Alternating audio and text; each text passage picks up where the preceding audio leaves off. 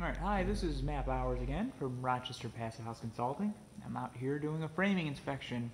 And now what I'm going to try to show you is how we are going to get air leaks on this door at the strike plate. Okay, so the strike plate's going to be about here. I've got a scrap piece of wood here just to kind of demonstrate what I'm going to be showing you. The way that this is framed up, I'm betting the hinge is going to be on this side. Means the doorknob and strike is going to be over here. So if we look up here at the top plate, what we've got is a fairly sized good gap.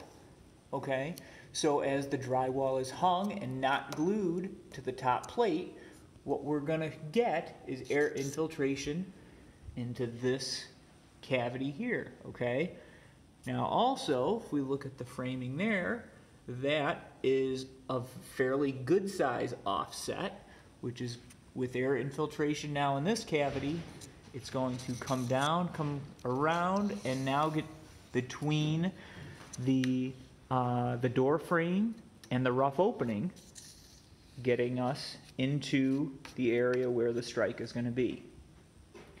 So this is just kind of showing us that we really do need to pay attention and glue the top of the wall drywall to your top plates.